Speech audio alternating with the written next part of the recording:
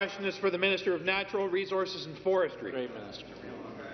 The carbon tax is hurting our farmers, hurting our families, and hurting our businesses. The carbon tax raises the price of everything, especially for our businesses, who have no choice but to either absorb the loss or pass on the cost to their customers. The massive cost of the carbon tax is unsustainable for the people of Ontario. Speaker, the carbon tax's effects are widespread, including negative impacts to industries in the natural resources sector.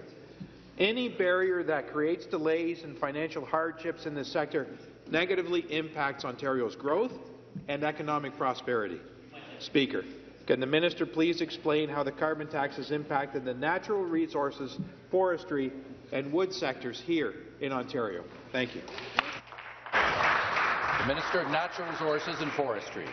Well, thank you very much, Speaker, and thank you to the member for the question. It's an important question because the carbon tax does impact lumber. It does impact the forestry sector. I just got a letter the other day, Speaker, from the President of the Ontario Forest Industries Association, and here's what they said. The next scheduled increase of the federal carbon tax on April 1st will have significantly damaging impacts on our sector. Fuel costs impact every stage of the supply chain within the economy and have compounding negative effects on industry competitiveness. And let's think about that. Let's think about the contractor getting in his truck to drive to the forest to do his work, paying carbon tax. Let's think about the equipment used to take down a tree, more carbon tax. Let's think about the trucks that take the logs out of the bush, more carbon tax. Let's think of the milling process, more carbon tax. Let's think of getting the lumber to market, more carbon tax. Mr. Speaker, this tax has got to go. We've got to scrap the tax. It's in the cost of every new home in Ontario.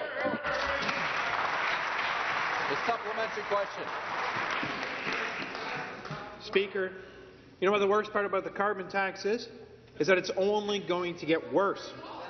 The federal government, independent Liberals and opposition NDP want to nearly triple this regressive tax by 2030. This means fuel prices will increase, creating a chain reaction of rising costs throughout the economy. For example, the price to move and process lumber will go up. This will cause the price of transporting 2x4s to the store also to increase. Ontario companies, especially those in rural, remote and northern communities, are already struggling every single day to stay competitive and viable due to many fiscal pressures. In this time of economic and affordability uncertainty, let's not tax Ontarians more.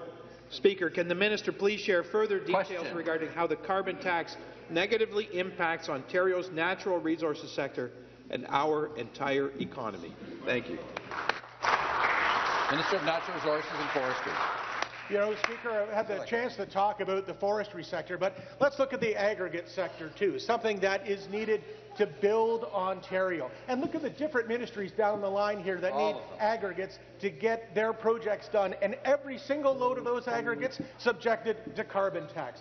The Minister of Health wants to build new hospitals, carbon tax. The Minister of Long-Term Care wants to build new homes, carbon tax. The Minister of Transportation wants to build new roads, carbon tax. The Minister of Infrastructure has myriad projects he wants to build, more carbon tax. Mr. Speaker, the resources that we need to build Ontario are subject to a carbon tax that has got to stop. We have got to scrap this tax. The members opposite know it. They've heard this message time and time again from Ontarians. They do nothing.